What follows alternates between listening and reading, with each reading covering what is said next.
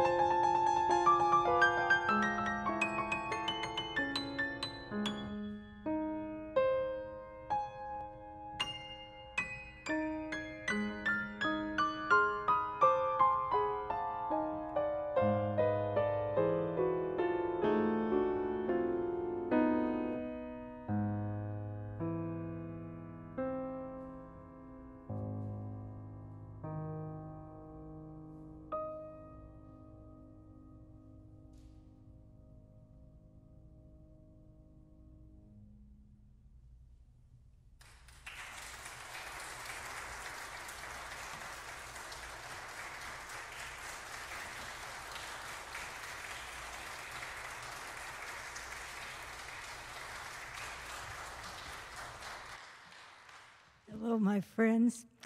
Some of you may be wondering, how come in an all Chopin program I start with a barber nocturne? Well, you might be interested in the background for this.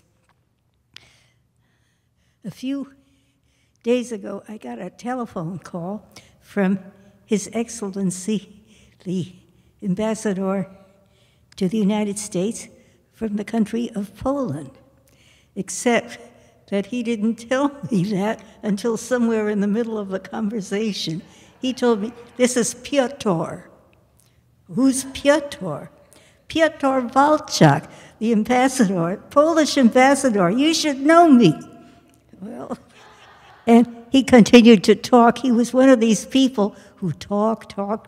You don't get a word in edgewise. And at the end of the conversation, I realized I had committed myself to playing an all Chopin program in his ambassadorial residence in Washington, D.C., to celebrate the end of his 5-year tour of duty in the United States.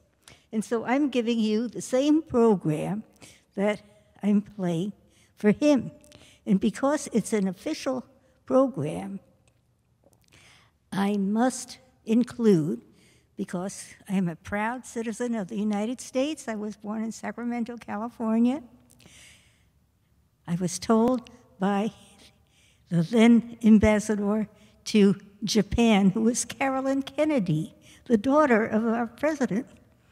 And she said that it was her duty to inform me that whenever I play an official program, I must include an American composer.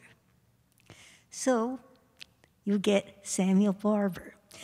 And incidentally, Sam was a fellow student with me at Curtis Institute all those years ago. I was only 5 then.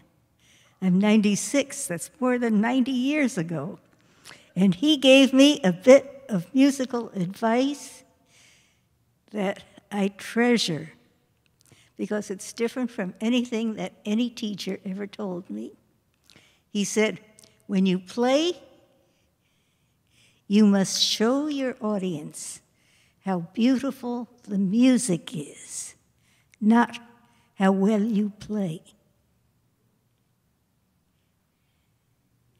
That's a very, very important bit of advice. And I repeat it to myself every concert, and I've played more than 3,000 of them all over the world. Carolyn Kennedy wrote me this letter because she could not attend the reception that Her Majesty, Her Imperial Majesty, the Empress of Japan, was giving for me. Just a matter of a couple of years ago, this COVID thing really took over. Well, I'll talk to you later.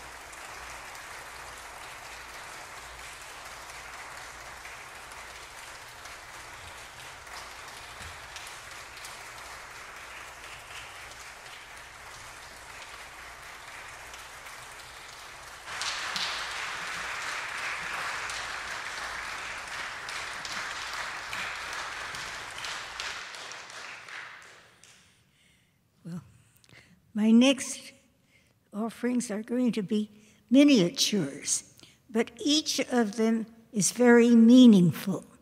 You might wonder what pianists think about when they play. Well, each, as far as I'm concerned anyway, I don't want to speak for everybody, but when I play, there's always an incident or a story or a person or something I can think about that belongs to that particular composition. And so I thought it might be nice to share with you what I think about for the next 4 pieces, which are miniature in comparison to what I've just played. Now, the first one is the first prelude of Chopin. Well, Chopin always wanted to do what Bach did, write 24 preludes in all the keys, every one of the piano keys, and he succeeded. He tried with the etudes, but it didn't work because he thought of too many ideas that he wanted in special keys, and so he gave up on the etudes. But by the time he reached Opus 28 and the preludes, he succeeded. And you know the one that he left for last was number 1, just in case. So I wanted a special sound for number 1. And I tried and I tried and tried. One day I was visiting my sister-in-law up in Naperville, Illinois, and she had 4 boys going to school at that time. And they all came home for lunch. And so just before they were due, which was about noontime, I was in the kitchen with my sister-in-law. We were working on the sandwiches and the salads that they were going to have for lunch. And she said, I certainly hope that Tommy comes through with his arithmetic. He was so worried about it that he just kept asking her to make up questions for him so that he could get his arithmetic straightened out. He worried about his arithmetic. Little kid, about so high. So anyway, here we were fixing sandwiches, and then one boy came home and another boy came home, and then finally came Tommy. He was out of breath. Had been running all the way. He was waving, I got an A in arithmetic. And I got the sound I want for the first prelude. That's what you call a real lesson from life. All right. The second prelude that I'm playing for you was the first really difficult etude that I learned for the left hand, playing for you number 3 in G major. And it is a very, very taxing thing for the left hand alone of a little small girl. I was about 5 years old at the time, and trying to play this etude. And this is the story of how number 3 came along. I couldn't reach the pedals, so I didn't bother with pedal.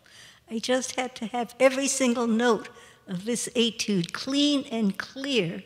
And I was told it had to sound like running water in a brook. I surely tried. I'm still trying.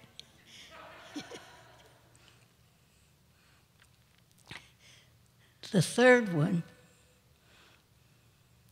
is the B minor prelude. And the reason I'm doing that in memory of a good friend. In Europe, musicians all know each other, sort of, because we all travel in this milieu. We all play for each other, we all know each other, we all visit together. The United States is a huge country. We don't get the same opportunities. But in Europe, you can cross a country in 5 hours. So the countries are small. They're more compatible to knowing each other that way. And we had friends in Europe. And among our musician friends was a cellist and his wife, whom we met in Budapest. I had concerts to play there, and so I was rehearsing in the hall. And there came this nice gentleman, and he started to speak English to me, which was so nice because I couldn't speak Hungarian. And his name was János Starker. In Europe, he's recognized as one of the great cellists, was at that time already. And he had come to the concert hall in hopes of hearing me play because I was a child prodigy, and he wanted to hear what I sounded like. So, of course, we made friends, and we talked, and wound up, I gave him my Paris address because he was going to play in Paris. Told him, look us up because my mother will be so pleased to meet you. And he came to our house in Paris. We had dinner together. He brought his wife along. Then time passed. You know, you go all around the world. You play concerts. You remember certain friends. I played in Chicago. And the first cellist there was my friend János Starker playing. So after the rehearsal was over at Grant Park, and I said, did you bring a sonata along so that we could play? And we played together, and we got to talking again about old times. And he had such a sad story to tell. He was a refugee. They escaped on foot from the Russians. Leave everything behind except your most precious things and walk away. And he and his wife had to do this. At one point, it took days and days, but they had friends that they knew they could meet in Czechoslovakia. So they walked from Hungary, Budapest, to Czechoslovakia, with him carrying his cello. Not an easy, light instrument. Wife carrying the suitcases. At one point, she didn't look right to him. And so he said to her, when is the last time you ate? And she said, I don't remember.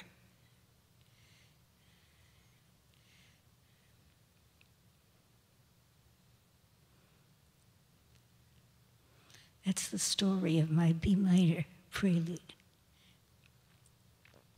The fourth prelude that you'll hear, well, I traveled with my 24 preludes all over the world, but at that time I was young and I was traveling in South America.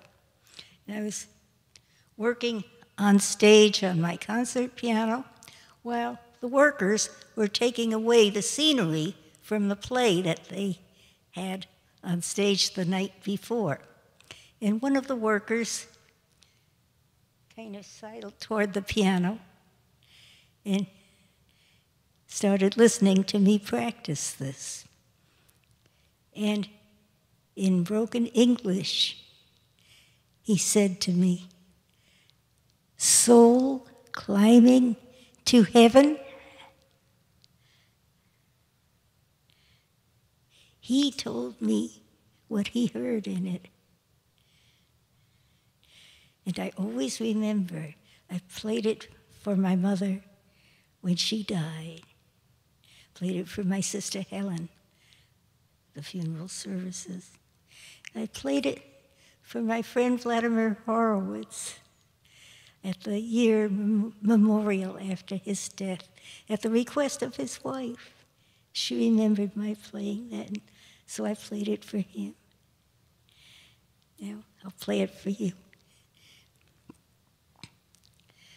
And the last piece on the program, Grand Valse Brillante, means an awful lot to a person who grew up in Europe, because waltzes are not just a dance that you dance in a ballroom. A waltz is sort of a coming out party for a young lady. And they work hard to learn the steps of a waltz.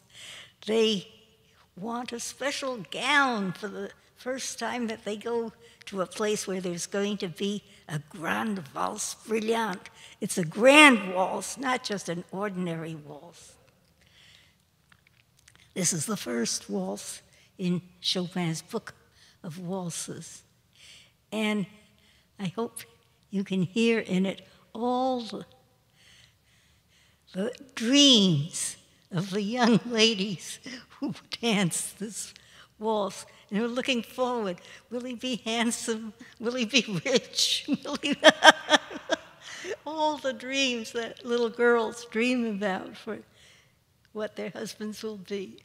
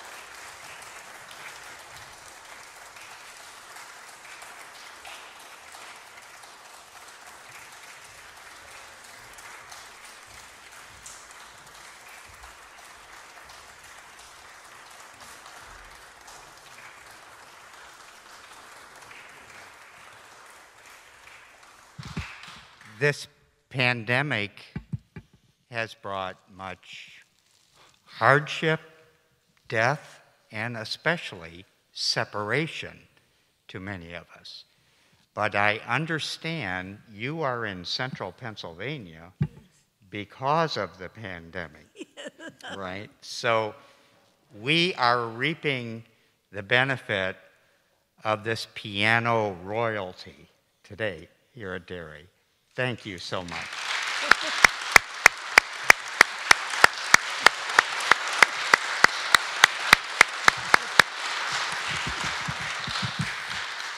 There can't be a concert without an audience.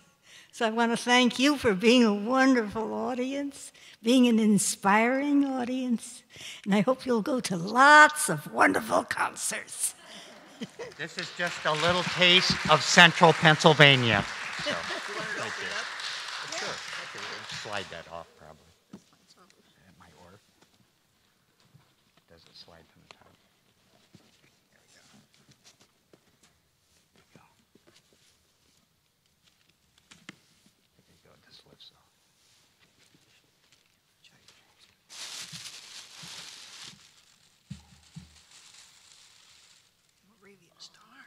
And there's a hanger for it, too.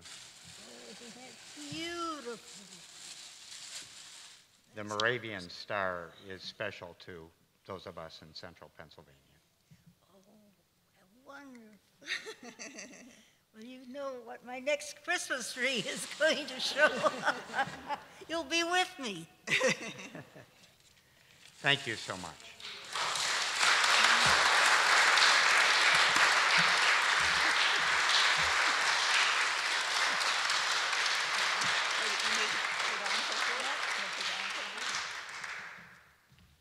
She has an encore for